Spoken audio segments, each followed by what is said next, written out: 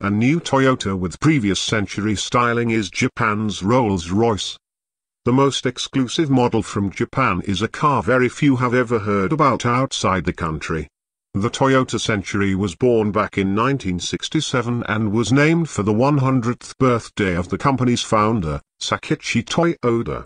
It remained unchanged for 2 decades, but at the 2017 Tokyo Motor Show Toyota debuted a new generation of the Century. Unveiled earlier this month, the flagship saloon could fool you into thinking that it's a 1990s car, featuring a classic boxy design with sharp angles that has slightly evolved over its predecessor, dominated by a large grille, rectangular headlights, and multi-spoke alloy wheels. However, opening the door reveals a lot of modern equipment, such as the infotainment system, digital dials, and rear seat entertainment, among others, which blends in with the classic style in a rather minimalistic layout.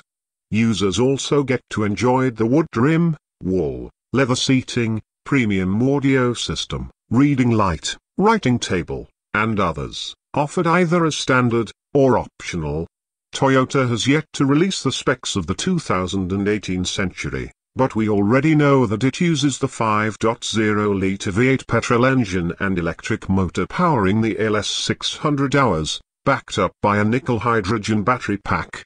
Pricing details haven't been announced either, but don't get your hopes too high, because the automaker still has no plans of offering their new flagship saloon outside Japan.